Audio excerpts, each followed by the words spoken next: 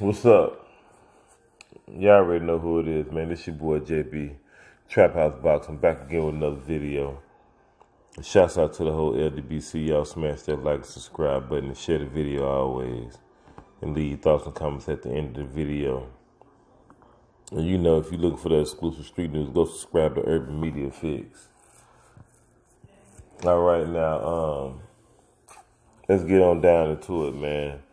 So I see that they announced it all over the internet. Michael Coppinger, Michael Benson, and all these other guys.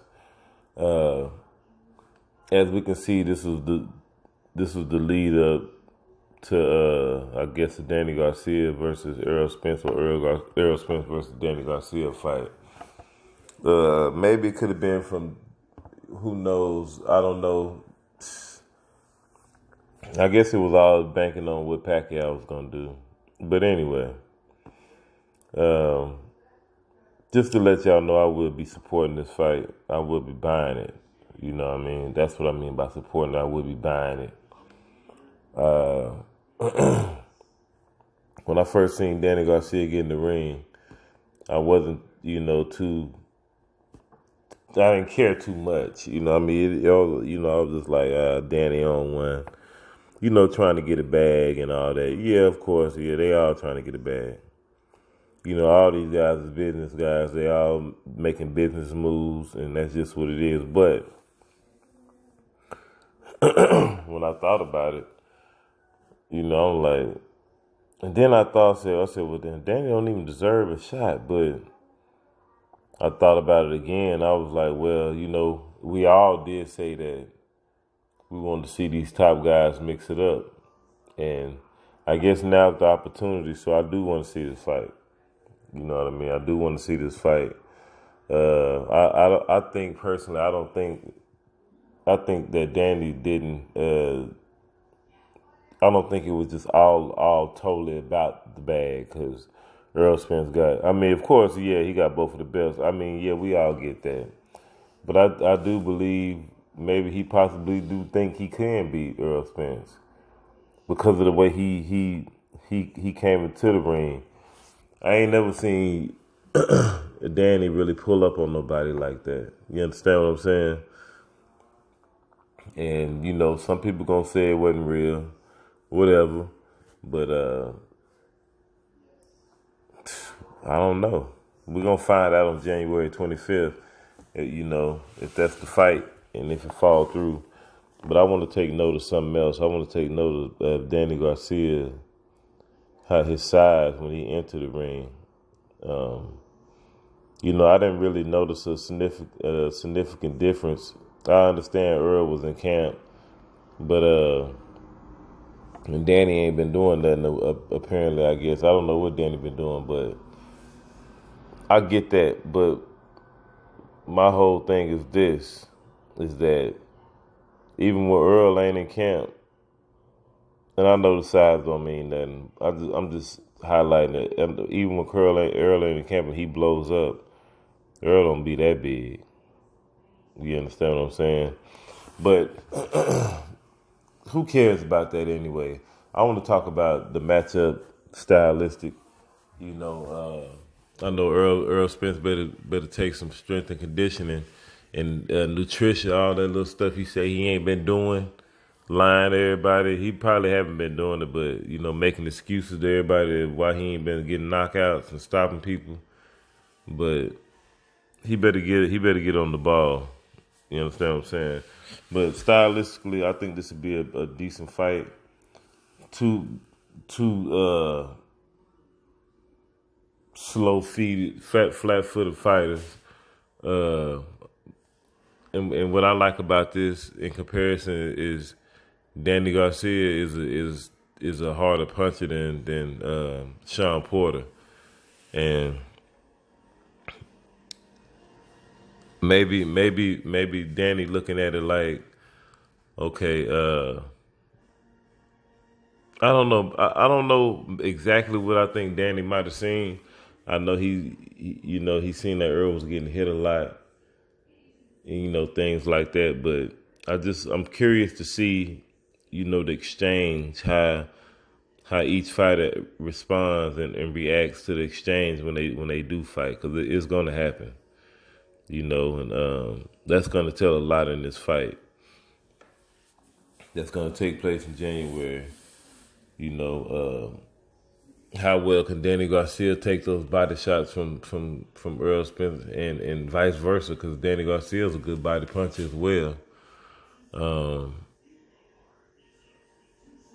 How Errol Spence gonna react when he gets hit counter with a left hook from Danny Garcia? You understand what I'm saying?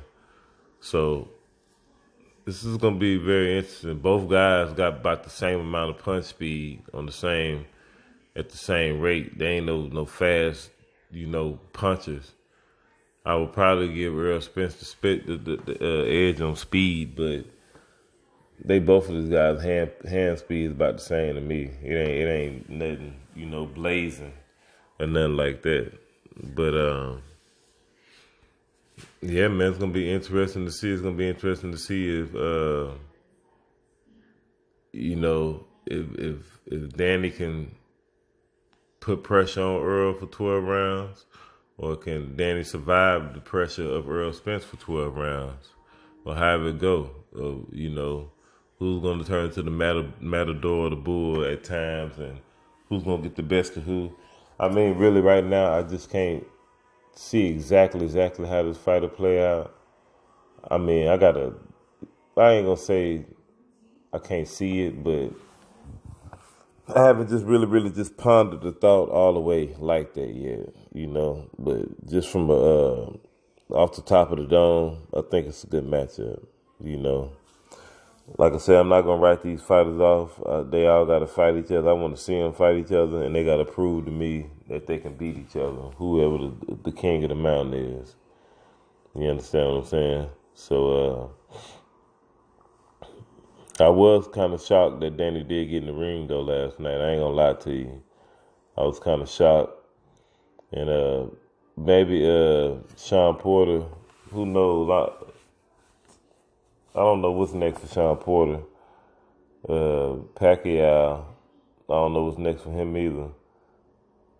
And truth be told, I think, man, look, I think Errol Spence might have some problems with Manny Pacquiao. I think Manny Pacquiao give all these dudes some problems. Truth be told, because at this level, like with these welterweights we got right now, they all kind of seem like they on the same level. It ain't nobody just like head and shoulders above the pack so far from what we see, because they haven't got in there yet, but the fights be real close. It don't be no real separation in these top level fights, and that's good. That's a good thing. That's a good thing, but it don't help out when these guys ignoring belts and ain't trying to, find out who's really the best by putting it all out on the line. And coming up with all these fight barriers and these barriers to fight each other and all that. Well, I meant barriers in order not to fight each other. You know what I mean? Correction. But yeah, Danny looked pretty big in that ring, man. That'll be a good fight. I think that'll definitely be a good fight at the Barclays. I think it's going to sell out. I believe so. It would. I think it'll do excellent pay-per-view numbers. Excellent. Maybe close to 500, probably 500. I don't know, but like I said, everybody get his grip right and tighten up. With somebody else be walking around with them belts, and